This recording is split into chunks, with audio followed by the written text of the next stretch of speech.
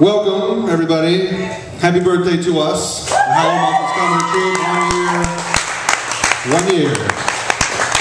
1 year ago, I decided there should be a group of nobodies who get on stage as often as possible and make up funny things and say them for $3. Here we are, 1 year later. Give it up for all the comics you've seen tonight.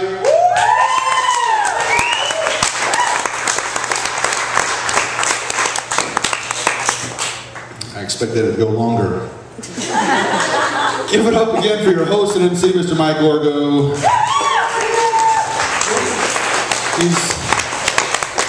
He's trying. I like his Patrick Stewart impression. I thought it was pretty good. It reminded me, though, I have a feeling that, like, in the entire universe, the worst people of the worst offenders of cyberbullying, the Borg. It's for you Star Trek fans. If you're not a Star Trek fan, I don't like you much.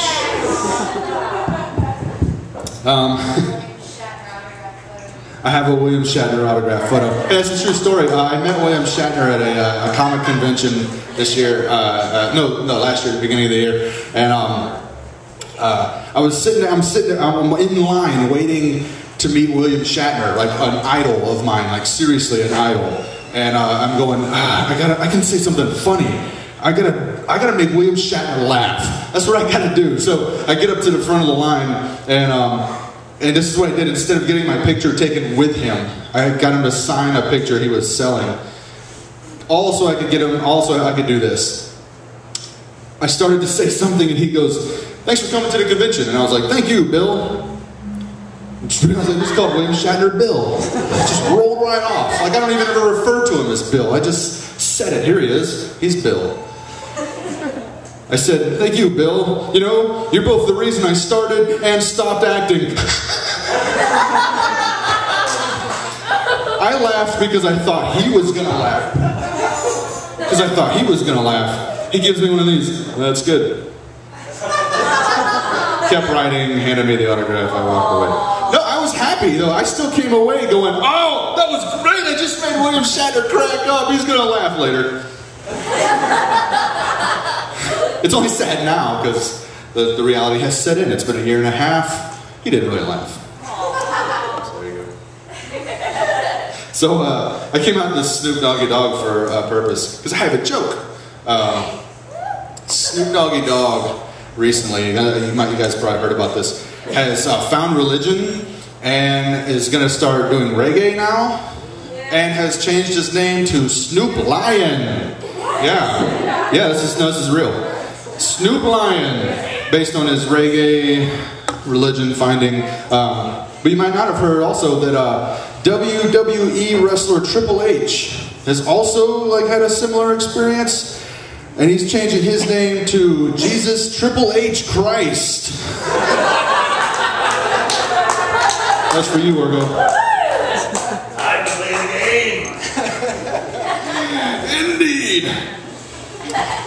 I was putting up flyers for the show, and I was over at, this is a true story, I was over at Railroad Square. Everything else I'm going to say is bullshit, but this is true. I was over at Railroad Square putting up this flyer, and this dude walking by me stopped me and goes, "What's that for?" I said, "Oh, it's the Howler Monkeys comedy show." And he cut me off and goes, "It's gonna be live monkeys?" And you've never seen a middle-aged, albeit distinguished-looking transient go from super excited to down in the dumps over the possibility of, and then news that there would be no live monkeys. As I said, no, we're stand-up comics, we're humans. And he goes, "Oh." And he walked away. And I said, "But you should come to the show anyway, we're funny." And he turned around and gave me a look that I can only assume is, "Bitch, I'm homeless." To which my response was,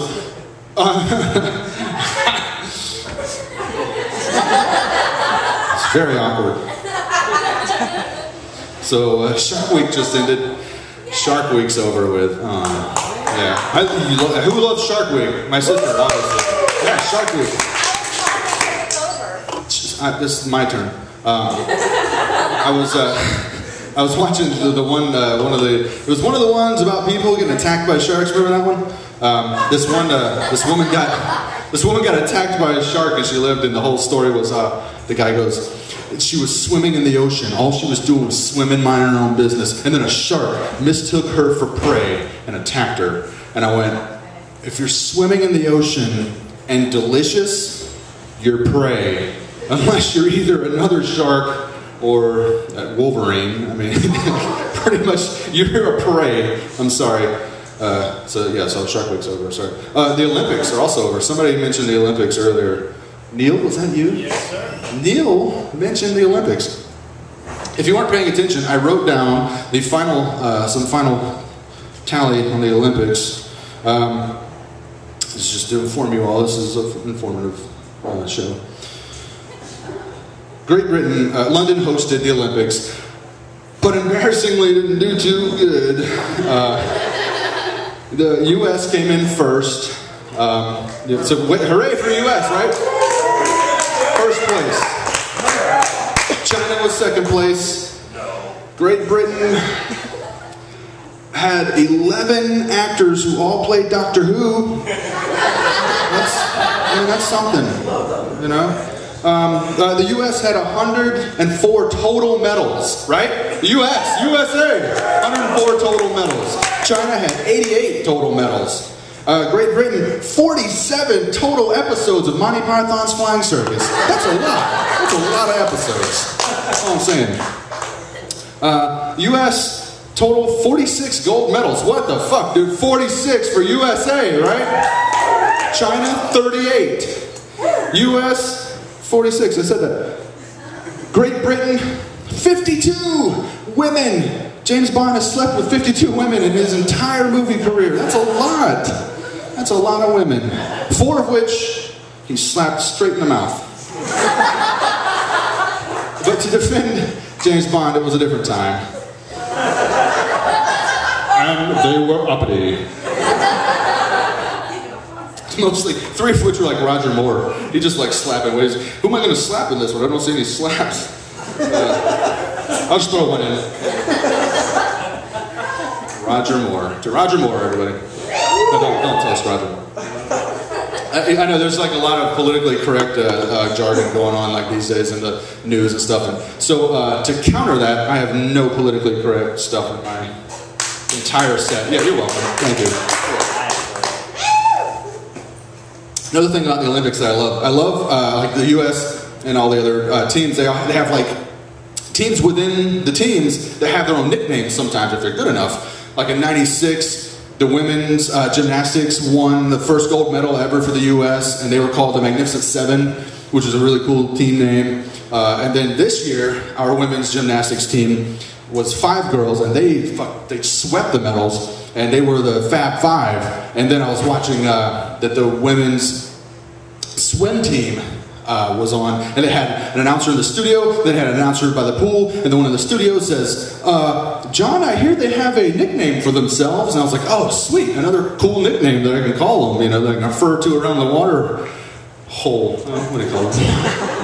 Water machine. The old water thing that they do. Let's get off water. I hear they have a cool nickname that they call themselves, John. That's right, Pat. They call themselves the Smiley Club on account of how we're always smiling.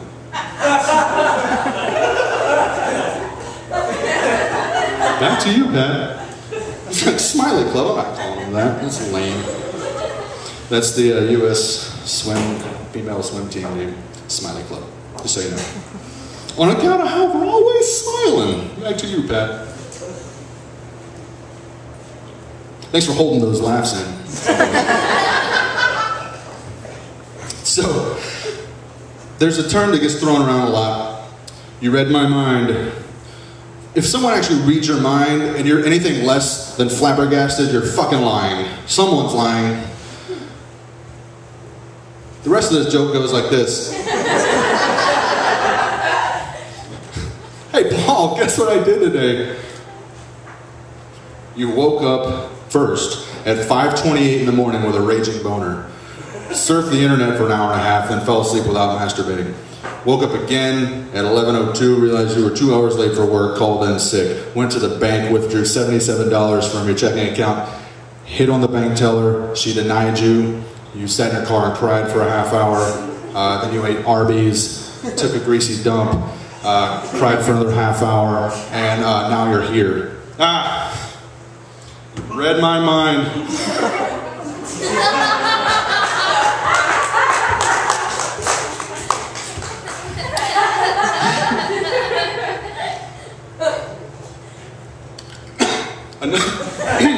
Sorry, another term that gets thrown around too much is if it makes you feel better. What about that? No one has ever said if it makes you feel better and follow up with anything that ever actually made me feel better.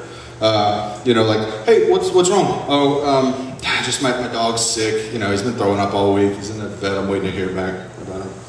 Oh, really? Yeah, it's too bad, man. Hey, if it makes you feel better, my dog just died. No.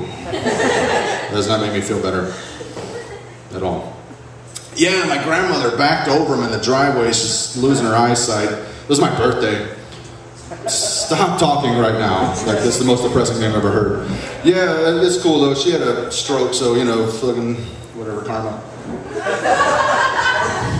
It's the worst. Like, the only way I could actually be brought up if I'm down and, hey, if it makes you feel better, I just baked this pie. Oh, yeah? What kind of pie? Is it blueberry? Oh, blueberry. That might work. My first joke of the evening, ladies and gentlemen, is going to be, let's see. I liked, Orgo was doing the, what if this guy was in all these other movies, so I'm just going to cut the crap. And I love Christopher Walken. I do a decent Walken, so here it goes. Thanks. Hold your applause until maybe I'm funny. What if Christopher Walken had been the Joker in the recent Batman Dark Knight movie? You want to know how I got these scars? I cut myself shaving. They're gonna heal. It's fine. Thanks. Let's put a smile on that face. On that face. On that face. I know what that was. What if Christopher Walken was Leonidas in 300? Spartans! Tonight, we're gonna dine. Ruby Tuesday. They got a buffet, I hear. It's lovely. Or maybe hell. That's right. Golden Corral.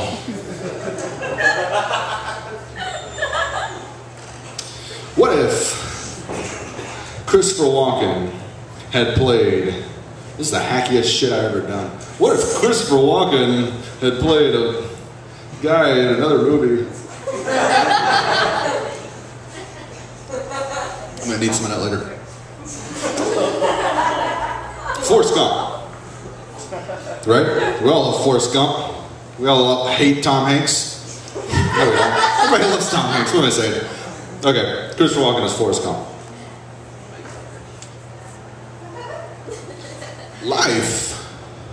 It's like a box. Chocolate, candies. You never know which ones are the caramels. Those are the only ones I like. What gives? Hershey's.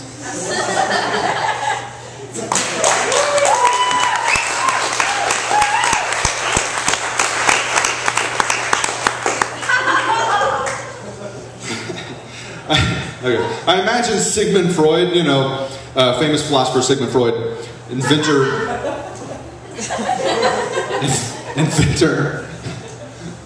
Is he not that famous? Is that why that was funny? Inventor of the Freudian slip, had a Freudian slip and invented it at the same time. in front of like a group of his colleagues or something at a party. Yes, my wife and I were just upstate at a lovely wine tasting.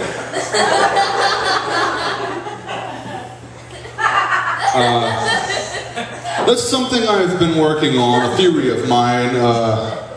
It's called a Freudian slip, why not? I just wanted to give you an example so we could open the floor for discussion or not. We don't have to talk about it. I'm going to go upstairs now and sleep with my mom. Take a nap. Take a nap. And fondle the dog's balls. That one I meant. Oh, Freud.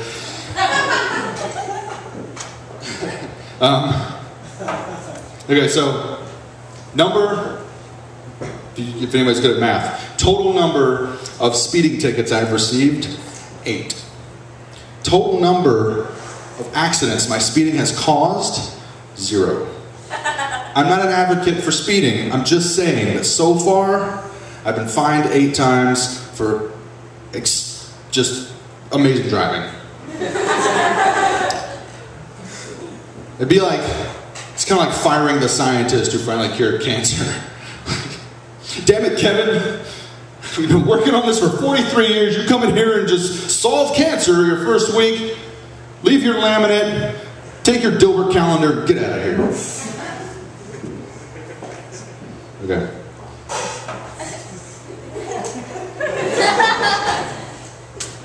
I'm going to leave you on this.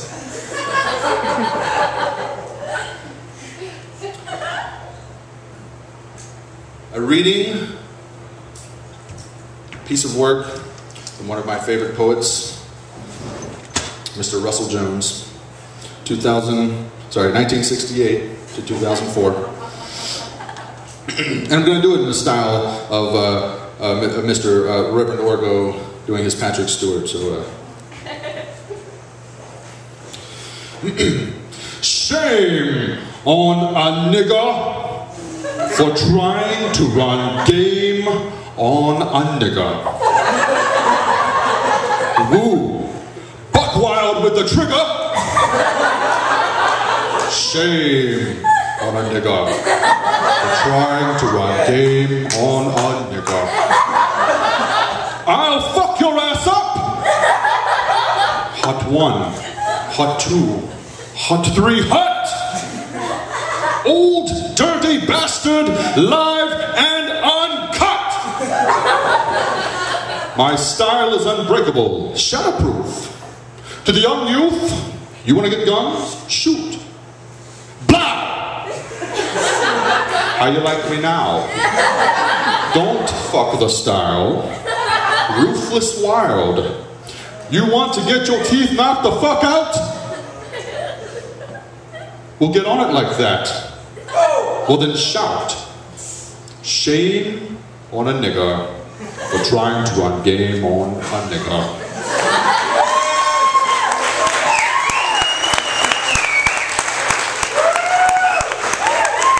Hey, thanks a lot, you guys. I'm Scott Peavy, Howler Comedy Troupe.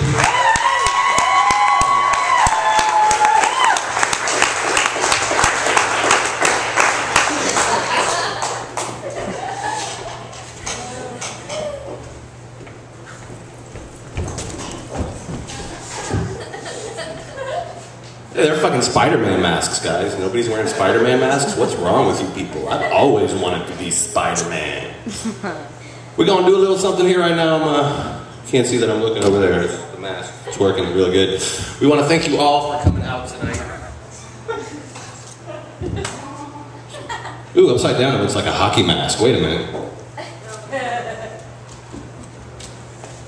There you go.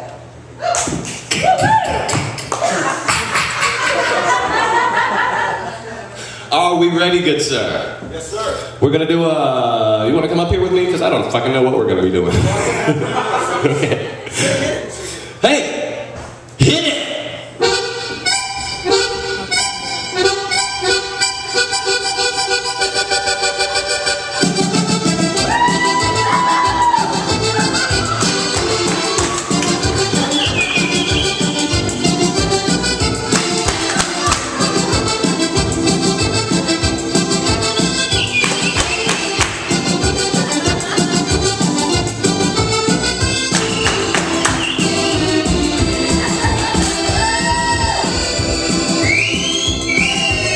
Thanks, everybody. Check us out in 2 weeks. We'll be right back there. Eat the cupcakes. Eat the cupcakes. Eat the goddamn cupcakes.